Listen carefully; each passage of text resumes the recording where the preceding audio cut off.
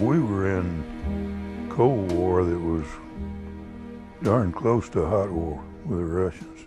They had been launching some rockets, and ours too often had been blowing up on the launch pad.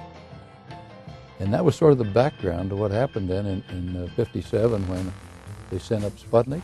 Right then, I think we all inwardly resolved that that wasn't going to last. We were going to do something about it. It was just a faint beep, a radio beacon, coming from a shiny little orb circling the Earth. In 1957, Sputnik signaled the beginning of the space age, and the United States was behind. Our first successful answer to Sputnik came with the launch of the Explorer 1 satellite, and within the year, the formation of the National Aeronautics and Space Administration. Explorer 1 had science instruments on it. And so it really marks the first use of space for scientific exploration. We have one of the most challenging assignments that has ever been given to modern man. We will be preparing for the day when manned flight goes into space. Alan Shepard's flight was a fantastic moment in the history of NASA. I think back on that and I watch him come out of that van on the Redstone pad and look up at that rocket in that silver suit he had on, wondering himself what the hell he was doing there. Roger, liftoff and the clock has started. This is Freedom 7. This nation should commit itself to achieving the goal before this decade is out of landing a man on the moon and returning him safely to the Earth. That was all heady stuff, and we were all, go man, go. Some of the doctors were concerned, for instance, that when you're in zero G for a while, for several hours, they're afraid your eyes might change shape. Roger, zero G, and I feel fine. Capsule is turning around. Oh, that view is tremendous. This is the dawn. It truly was the age of Aquarius in the 60s. The mood around us was always electric. The press revered the astronauts, and it revered those of us in the front of the program. Communication satellites, of course, came into being, and a lot of other, neat things have happened as a result of that technology push. There's the drop. Before it returns to Earth again, the X-15 may fly some 60 miles straight up at nearly 4,000 miles per hour. The country was trying to build a supersonic transport, at least to do some research and build some prototypes. So by trying to study the flow fields about these vehicles, trying to compute the sonic booms and their propagation to the ground was a very interesting and challenging problem. 3, 2, 1, 0. Ignition. Start. Liftoff. Gemini was the program between Mercury, the single-seater in Earth orbit, and Apollo, the three-seater all the way to the moon. Gemini 12, Houston, Capcom, new EVA record, beautiful job. The fire on the pad was a traumatic event. It ripped us apart, to be perfectly honest with you. It was a terrible day. 5 weeks later, as the backup crew, we inherited the first manned Apollo mission, which turned out to be Apollo 7. So we were quite proud of the fact that we had a triumph out of a disaster. On Apollo 8, when we rotated the spacecraft and saw for the very first time the far side of the moon, only 60 miles below, and we were like three school kids looking into a candy store window. The moon is essentially gray, no color. I just thought there were so many unknowns that I would have given us about a 50-50 chance of being the first flight to land and return someone safely. Okay, engine stop. We copy you down, Eagle. Tranquility Base here. The Eagle has landed. I think it was the biggest event from an aviation point of view and probably from a scientific point of view that happened in the 20th century. That's one small step for man, one giant leap for mankind. Our first steps on the moon were the culmination of efforts put forth by a host of people who simply refused to believe it could not be done. It was an accomplishment of human ingenuity and tenacity. Apollo 11 was the end of the race to the moon, an important milestone in our exploration of space. Okay, Houston, we've had a problem here. It looks to me you're looking out the hatch, so we are inventing something. That series of events started the saga of Apollo 13. The trust that existed between crew and ground was absolute because it takes trust to make split-second decisions. The whole panel is blown out, almost from the base to the engine.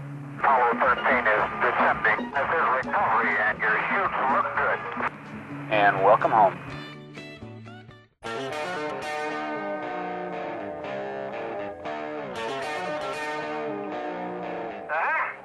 Charlie, set form. Oh, Stephen. Come on out here and give me a salute. We not only did a lot of work on the moon, but we had a good time. Hippity hop, over hill and hill. You know you're only going to come that way once in your life. This has got to be one of the most proud moments of my life, I guarantee you. I can read the writing on the wall. Kodachrome, give us those nice bright colors. Give us the greens of summers. Makes you think all the world's a sunny day. Oh yeah. We saw the fragments around Skylab go over us, and I thought, oh brother, there's been an accident in the Skylab launch. And Jack Lousma was the best EVA guy that I've ever met. Lo and behold, he goes out there and fools around with it a while, puts it all together, and it worked great. And it went on to a brilliant scientific discovery, and it gave us some forward momentum in the science that continues right now till today. Glad to see you. Let me call to express my very great admiration for your hard work, your total dedication in preparing for this first joint flight. Mars showed seasonal variations that suggested something was alive, and I think that was the basis for creating Viking. When we got down and found out how dry and arid and barren the place really was, came as a bit of a surprise. When we flew by Neptune, people were standing in line at night at planetariums in order to be able to see the images when Voyager was flying by these worlds. Time keeps on slipping, slipping, slipping into the future. 5, 4, we've gone for main engine start. Off of America's first space shuttle, and the shuttle has cleared the tower.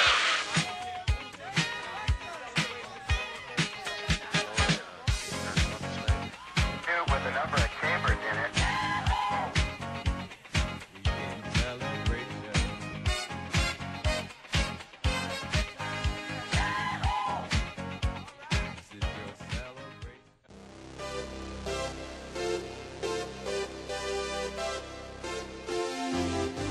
The fact that I was going to be the first American woman to go into space carried huge expectations along with it. It wasn't for me a desire to be the first African American in space, because I figured being the number 2 guy would be a lot more fun.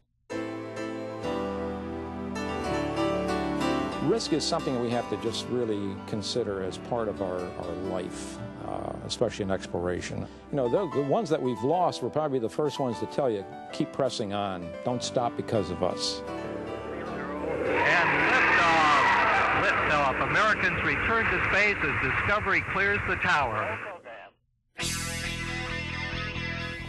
Discovery, go for Hubble release. Hubble is one of the most phenomenal things we've ever done in space. It really has changed, and the data that we get from Hubble will continue to change the way we think about ourselves, about the universe, and our place in it. NASA, especially Goddard, was the place where I could carry out the dreams that I had, which were to push forward an experiment that would measure the Big Bang radiation better than anyone had ever tried before. Nowadays, we're discovering what is the universe really like, and it's totally magnificent. One can only be inspired and awestruck by what we find. Houston, Atlantis, we have capture. Well, I was extremely fortunate that I was able to be part of the Shuttle Mir program. It's a challenge for the Russians, it was a challenge for the Americans, but everybody wanted to work together to make it come to pass. We have initial contact of the Soyuz capsule with the Expedition 1 crew to the International Space Station. We are on a true spaceship now, making our way above any earthly boundary. Spaceflight is one of the areas where we face risk on a daily basis. And in the process of doing this, we develop the new technologies, new techniques, the new inventions. We make discovery. Liftoff of the Delta rocket with Opportunity, a chance to explore and unlock the secrets of our neighboring planet. When we look at other worlds and we look through the eyes of a robot at a frozen desert, we appreciate our own world so much more because we see what it could be like.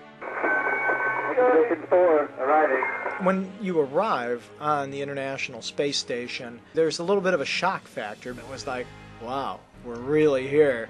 Man, this is going to be a long visit. We are overcoming these cultural obstacles and bringing these people together with this common goal, I think is one of the most significant aspects of the International Space Station. I believe that human beings should expand into space.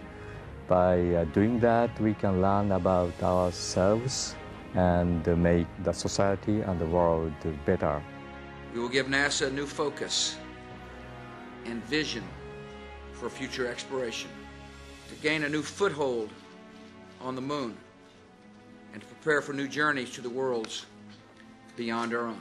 I'd like to see the mission to Mars be accomplished. It was something I did some work on in making the proposal we made. I think there's a consensus that going to Mars is a worthy objective, and I'd like to see that accomplished. Perhaps at one time in the distant past, at least some basic life forms existed on Mars and perhaps could again in the future. These things mean a lot to me. I think space is important, and I think America should continue to be in the forefront of space exploration. We as a civilization must explore. That's who we are. Intrinsically, that's who the human race is. We're explorers. No matter where you go in the world, people know what the letters NASA stand for. They say NASA, and they say it with recognition.